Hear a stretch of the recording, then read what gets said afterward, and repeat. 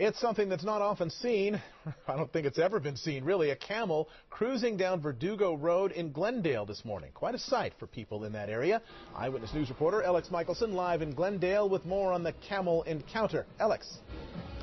Mark, that camel is part of the Ramos Brothers Circus, which is just getting underway right now. Behind me, you can see they're about to do a motorcycle show. It's night one of the circus here, so a lot of the animals are not necessarily familiar with their surroundings. And one of them decided to check out the neighborhood. Abdullah the camel is running down the Glendale streets, and her handlers can't sprint fast enough to catch her. And literally, there was like 10 people running after this camel. It was craziness on the street. I heard kids yelling and screaming. Of course, a Middle Eastern guy has to go and spot a camel. Of course. He's running down the street. Hamed Hamad says the camel headed straight for oncoming traffic. Workers were rushing after the camel, and then one of the workers was trying to go and stop traffic. They were finally able to stop the camel about a block away with this, a carrot. That's their secret weapon.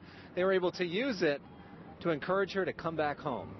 But on the journey back to the circus, Abdullah headed through a gas station. No word if she prefers diesel or unleaded. The people were surprised. You know, it's not every day you see a camel running through the gas station. Douglas Ramos is the co-owner of the circus. He says it all started inside the tent where the camels were doing their daily exercise. I guess somebody dropped a wrench and one of them got scared. And that camel saw a sliver of daylight here and took off. Could you believe it? You know, when we do this every day, and, you know, this time I guess I just wanted to go shopping or something. I don't know. Black Friday deals. Friday deals, yeah. Black Friday deals are pretty hard to pass up. Now, the good news in all this is that the camel wasn't hurt, nobody was hurt, no traffic accidents happened, and now Abdullah is ready to perform. Reporting live from Glendale, Alex Michelson, ABC 7 Eyewitness News.